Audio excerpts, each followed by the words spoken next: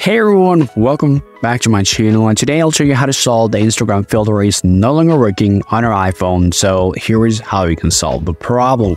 To solve the filter is no longer working on your Instagram, if you want to solve the problem, the first thing that you have to do here is just going to do one simple fix, okay? Just simply head over to settings on your iPhone, you want to select a mobile service and you want to scroll down here, make sure that you enable to Instagram from here. Also, you want to just go to general, find out the background after your face there, and you need to find out the Instagram. Disable it, re-enable it back again from here. Also, you want to tap background after your face, make sure to select Wi-Fi and mobile data. Now, after doing this simple thing, just simply go ahead and restart your iPhone and see what happened. Most likely, your problem is going to be solved, of course, if your internet is working fine until now.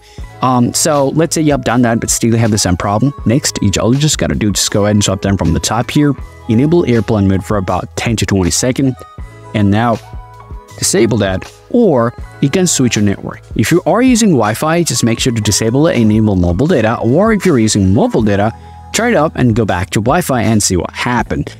Most likely your problem is going to be solved to you if you just do this process and if your internet is still working. But let's say you have done all that but still it's not really working. Then next you have to head over to settings, just head over to your general, and now you want to just find out the iPhone storage, find out your Instagram. So let me type this up and tap upload app again, and simply tap reinstall the app. Now, if you see still it takes a really long time to just reinstall the app, you have to be 100% certain that your problem is still there is because you have problem with the network.